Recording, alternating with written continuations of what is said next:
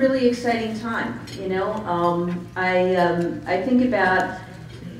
all that's happened the last couple of years in particular, and I'm somebody who is energized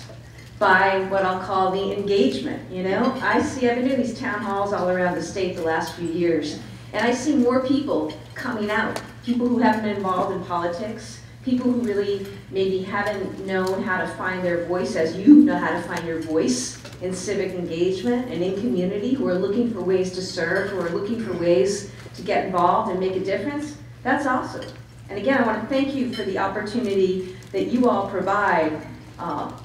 people right now in this time of finding ways to do things of value that make a difference in the lives of families and communities here and around the state. I certainly am very heartened